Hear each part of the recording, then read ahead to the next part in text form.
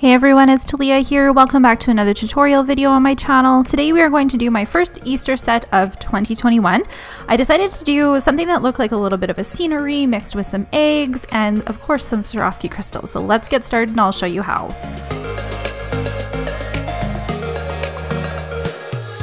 The Step Into Spring collection from KoKo and Claire features a bunch of brighter pastel shades, with the exception of the yellow that was in the Pantone collection that they released around the same time as this one too. But I knew that these colors would be fantastic for an Easter design, and that's exactly what we're going to do. So taking some of the blue in the collection, which is called Balderdash, I'm going to do a really thin coat of this. I'm going to try my best to get my cuticles looking really good. And then as I fade closer to the free edge, I'm just going to make it kind of messy because I knew I wanted to create some sort of scenery on both the middle finger and the ring finger. After I've cured the first coat, I'm going to go in with my second coat and do the exact same thing, but I'm not going to cure it before I go in with my second color, which is the green from the collection, and it is called What Not. And I'm just going to put a little bit of this down on my palette so that I can work with the KoKo and Claire ombre brush, which also recently released. And I'm just going to take the brush that actually comes in the gel polish bottle and I'm going to put a little bit of it on the free edge, and then taking some of the ombre brush with a little bit of the green on it, I am just going to fade some of that product into the blue. Now I want this to be messy. I don't want it to be an ombre because I want it to look like grass, which is why I thought the ombre brush would work really well for it, and which is also why I kept the blue uncured. With the KoKo and Claire Detailer number 2 brush, also a new release, I am going to take some of the green that is on my palette here, and this is after that last step has been cured so that it's not super messy because I want some more distinct lines here. I'm just going to do some short, small wisps. I'm also going to take number 260, which is called Mocha, and it's a little bit of a deeper green, and I'm going to do the exact same thing. I am not curing in between because I want the greens to kind of blend together and it to give more of a more mixed kind of look. Not such harsh green lines or light green lines. After I've cured that grass step, I'm going to go in with the KoKo and Claire matte top coat. I prefer doing my art and my stamping on top of a matte top coat when working with gel polish versus just removing the dispersion layer and going in with stamping on top of it, because I find sometimes it can smear and not look as crisp. I'm going to do the exact same steps as I did on the middle finger on the ring finger because I knew that I wanted both the ring finger and the middle finger to be the primary focus of this nail design with a little scenery on it.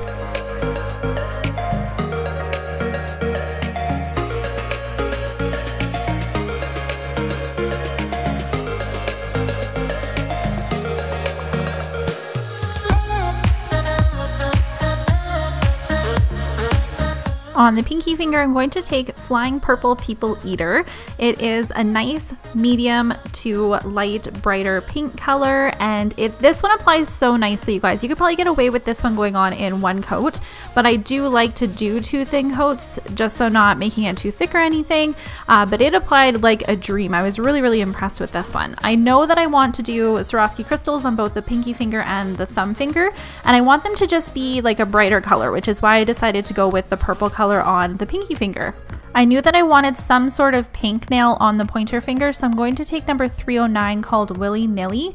Now this pink is more of a corally type of pink, but it is a nice light pink, and I knew that I wanted to do some stamping on top of it, so I thought that it would work really well for this particular nail.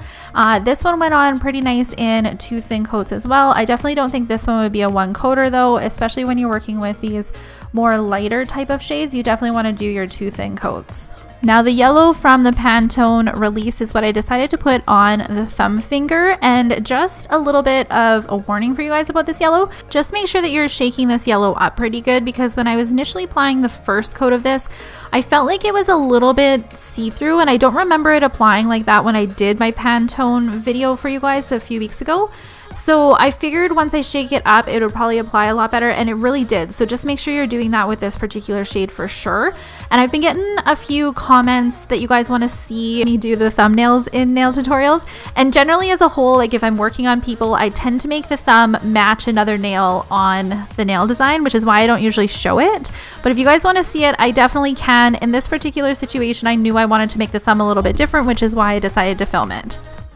I did a matte top coat on all of the nails, and what you guys are seeing here is me just taking a little bit of alcohol and removing not really a dispersion layer for the matte top coat because the KoKo and Claire doesn't have one, but I do find it leaves a little bit of a film. So if I'm going to do any sort of sticky polish stamping, whatever I'm trying to get to stick to the polish sometimes sticks to the matte nails.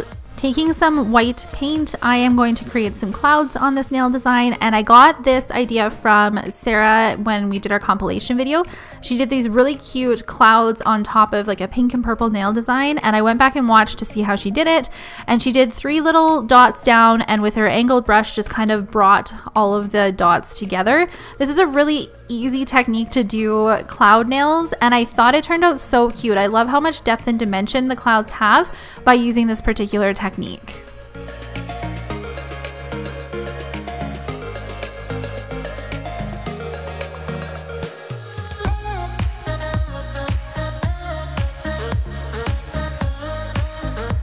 I am going to go in and do a matte top coat for 2 reasons.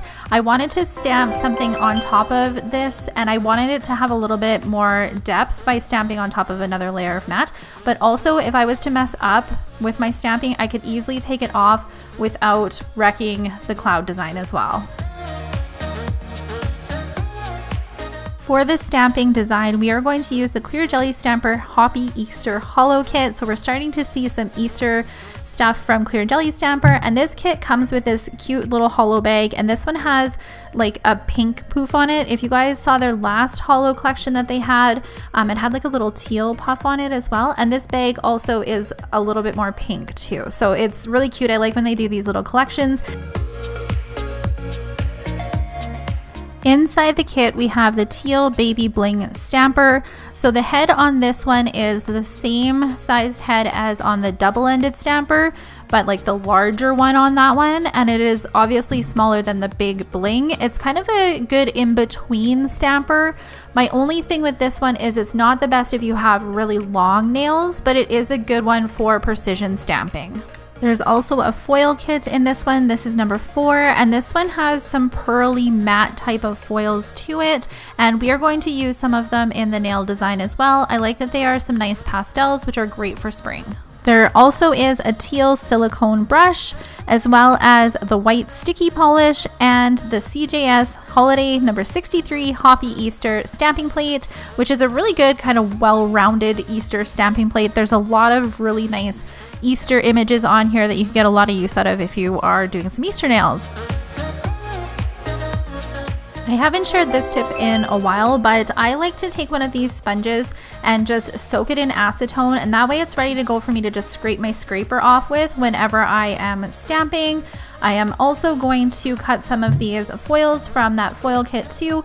I'm going to take my white sticky polish and I'm going to stamp down a bunny, and I like to use my thumbnail to take off any excess polish that I don't want on the nail. You could also use the little scraper that comes with your stamper too, but I find it easier just to use my nail like this.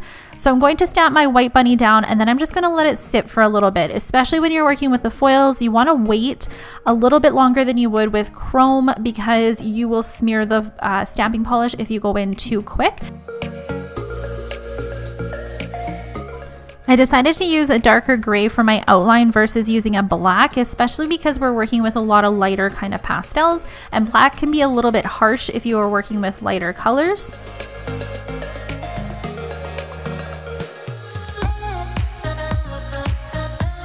I think this design with the little chick breaking out of the egg is so cute, so I am going to do the exact same thing with the white sticky polish and stamp that down first. And I'm going to go in with that same kind of white pearly foil, but this is an example of me not waiting long enough because you can see the polish kind of smear a little bit, and it also transfers to the rest of the nail, which is not a big deal because we can go in with some acetone on a little micro swab and clean it up, which is something we wouldn't have been able to do if we didn't put that matte top coat down in between the layers. The yellow that I'm going to use is number 82, and it is a pastel yellow, which fits perfect for this nail design.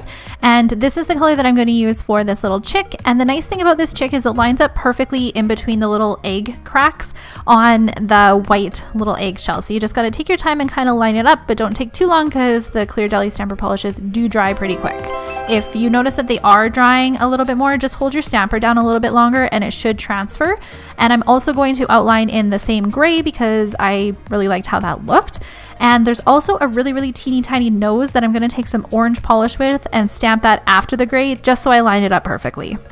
I was kind of curious how it would look if I took some of these foils and did some foils on top of the eggs that I wanted to put on the pointer finger. So I am going to take some blue and some green. I grabbed some pink, but we don't end up using it because it is a pink background and I didn't want it to kind of clash with that. I'm able to fit 3 white Easter eggs down, so I'm going to stamp the white down and then I'm going to wait a little bit and then I'm going to go in with the foils right on top of it.